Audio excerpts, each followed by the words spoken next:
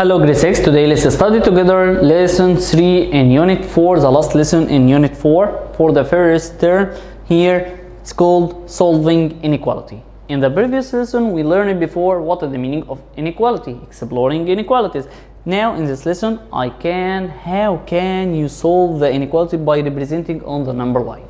Here preload example represents this number line here for the inequality. If I say that x greater than 2, x greater than 2, so x greater than 2, it's not a solution for this inequality. The integer greater than 2 after 2 is 3 and 4 and 5 and so on 6, so I have here from 3 and so on. The set value satisfies the inequality 3, 4, 5, 6 and so on. But if I say that x greater than or equal 2, so I have here 2 is a solution.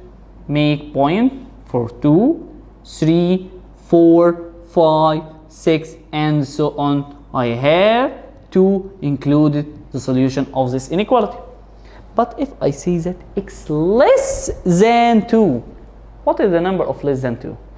Less than 2, it's meaning 1, 0, negative 1, negative 2, negative 3, and so on.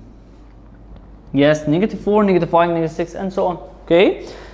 But what about for x smaller than or less than or equal 2? So I have here 2 is a solution of this inequality from 2 and make 2, 1, 0, negative 1, negative 2, negative 3, negative 4 and so on.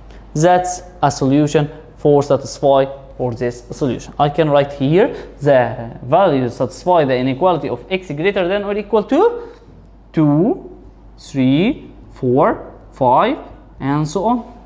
Here x less than 2 I have 1, 0, negative 1, negative 2, negative 3 and so on. But here 2, 1, 0, negative 1, negative 2, negative 3, negative 4 and so on. That's our lesson today, lesson 3 in unit 4, solving inequalities. Don't forget to like this video and subscribe for the channel of MBS. Thank you grade 6.